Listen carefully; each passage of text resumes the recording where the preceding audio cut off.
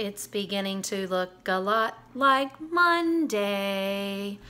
Everywhere we look. Get your book bag packed and a sharpened pencil and all other things you need. Hi, thanks for logging on to the MathCast for the week of February 17th through the 21st. I think 17, 18, 19, 20, 21. Yes, the 21st. I'm Mrs. Williams, your math teacher. This week for Cores 1 and Core 4, we're going to be starting Unit 7. Woohoo! It's one of my favorite units. It's rational numbers.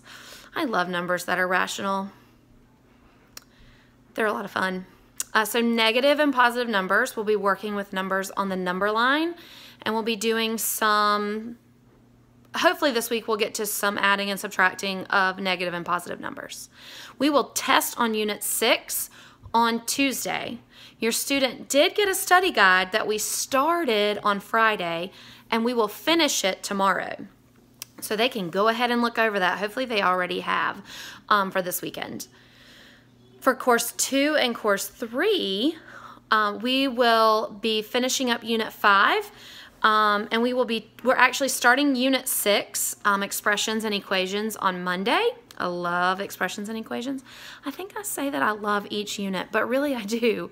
And then on Tuesday, they will also be testing on Unit 5.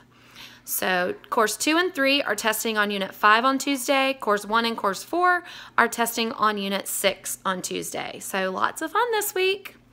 So get that book bag packed. We do have school tomorrow, even though it was originally a work day. We do have school, so I hope to see your bright and shiny faces in the morning. Have a great night.